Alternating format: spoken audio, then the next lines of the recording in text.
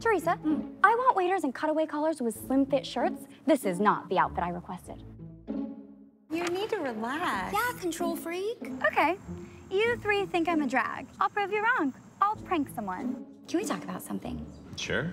Bryce, I think we should break up. Oh my God. I mean, wow. Oh my God. April! I've been thinking the exact same thing.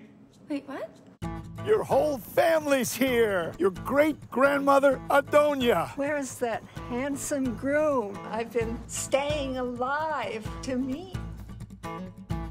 I am sure I can find him somewhere. Miss Papadopoulos, I need Bryce's finalized guest list. I finished the adjustments for Bryce. Would he like to try on the tuxedo? Would Bryce like to add any songs? Miss Papadopoulos, I'm gonna need to witness both you and your fiance signing the license. Do you still need that change?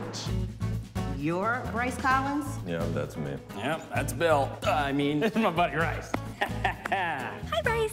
It's me. You know, I was just thrown into jail, so I am not entirely sure I can make dinner tonight.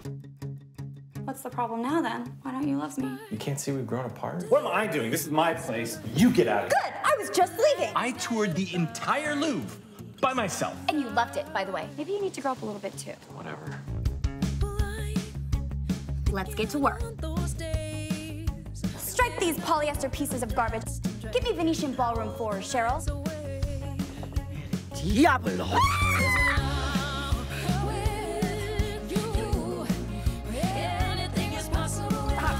April Fools!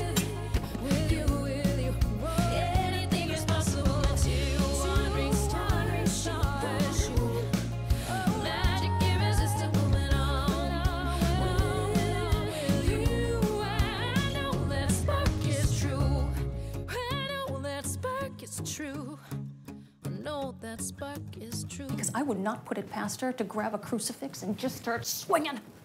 Places.